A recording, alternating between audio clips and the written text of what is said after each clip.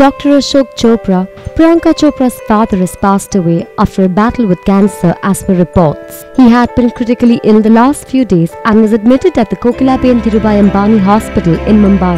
Priyanka Chopra, who was shuffling time between her film assignments and attending to her father, was exceptionally close to Dr. Chopra. She was said to have been extremely anxious and worried about her father's health. Dr. Chopra's condition deteriorated last week, and despite the stress, Priyanka went about fulfilling her work commitments until her father was admitted to the hospital. We at Bollywood Backstage give our heartfelt condolences to Priyanka Chopra and her family. R.I.P. Dr. Chopra. May your soul rest in peace.